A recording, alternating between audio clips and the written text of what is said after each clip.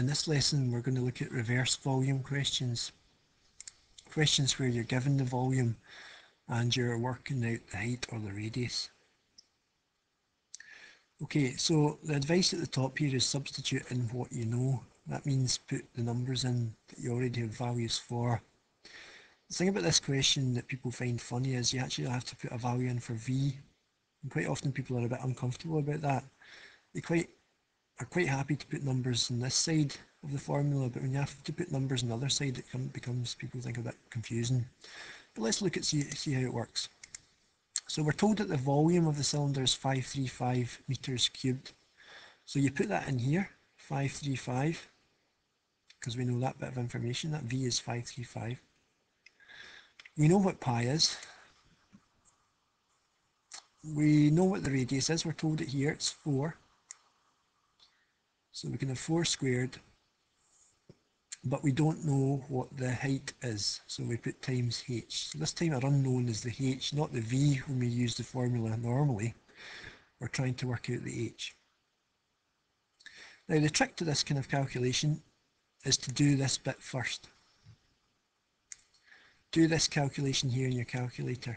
Type in 3.14 times 4 squared or pi times 4 squared. Write the 535 down again. Write the times h down again, but work this bit out. And it comes to 50.24. So now the question is really saying, what do you multiply 50.24 to get 535? We've got a calculator here, so all we have to do is divide these two numbers the correct way around. You divide by the 50.24 because you're trying to find how many of these go into 535. So h equals 535 divided by 50.24, and we'll get our height, which is 10.65. Look back at the example and see if it makes any sense. 10.65 meters, this is 4, that looks about right.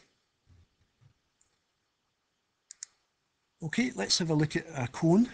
Same idea, a reverse volume. We're asked for the height. So put the values in that you know. We know the volume's 80, so put 80 in. We have a 1/3 times, we know what pi is. The radius from here is 3, so we've got a 3 squared there. But we don't know what the height is, so we'll leave that as times h. Again, same idea, do this calculation first, this bit in here with all the numbers. So type into your calculator 1 divided by 3 times 3.14 times 3 squared. Do all that in your calculator. Write the 80 down as normal, write the times h as normal, and this bit comes to 9.42. So again, we're down to 9.42 times what makes 80. And you do a division. You divide by the 9.42. So 80 divided by 9.42 gives us our height of 8.49 meters.